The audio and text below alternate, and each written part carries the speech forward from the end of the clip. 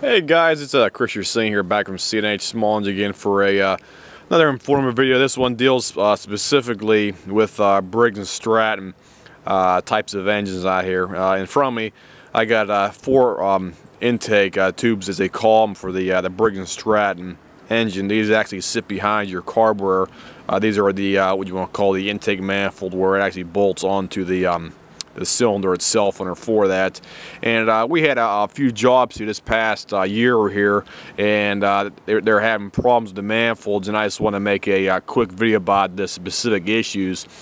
We noticed that I'd say about 3 or 4 jobs we had this year, they were all on the same specific type of engine, which was a log splitter or some other type of like a log splitter or a wood chipper, one of those machines you like put small branches inside and stuff like that.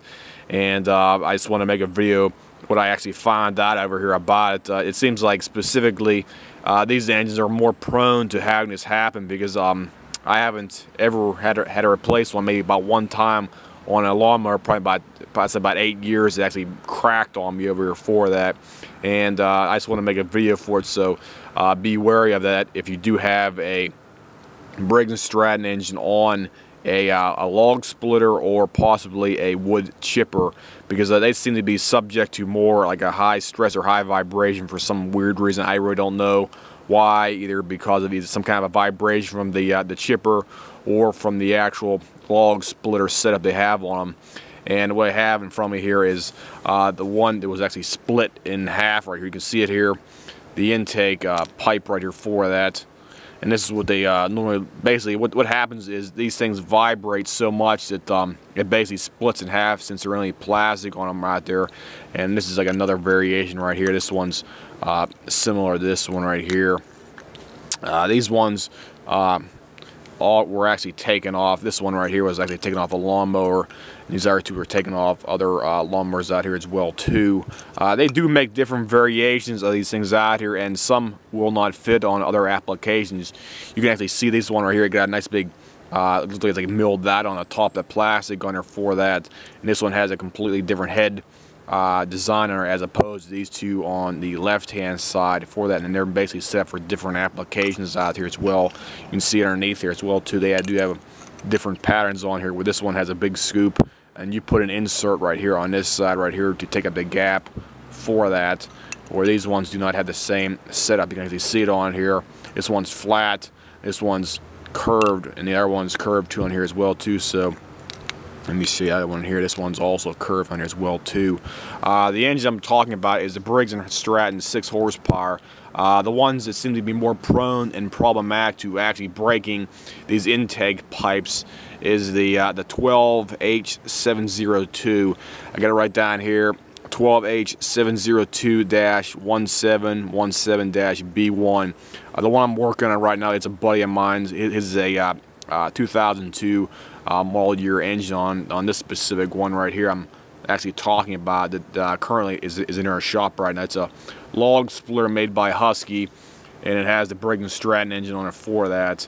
And unfortunately, the intake pipe on his was actually cracked in half, and because it was vibrating so much. I don't know what exactly happened, but the engine mounting bolts were nice and tight on the frame on there, so there's no problem with those at all on there. So somehow, for whatever reason, it seems to be these engines they put on either the log splitter or the wood chipper. For some weird reason, this same series of engines seem to be having more problems than your typical lawnmower style engines out there for that. I don't know if they have a different system on here, or some kind of I honestly don't know. That's why this is the first time I've ever ran into an issue with this in the past maybe 8 years, because normally if you look at your typical engine like that, the lawnmower engine, they hardly ever break. I only replaced maybe one in about 8 years on a typical lawnmower engine that has the Briggs and Stratton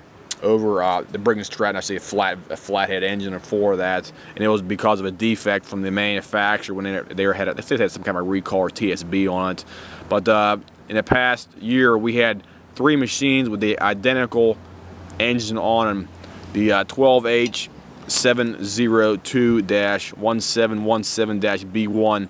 The 12H702, each one of those engines had the same exact problem. It cracked the intake manifold on it, as you see right here. For whatever reason, I looked on Briggs & Stratton's website. They didn't have any TSBs or any recalls or anything else like that.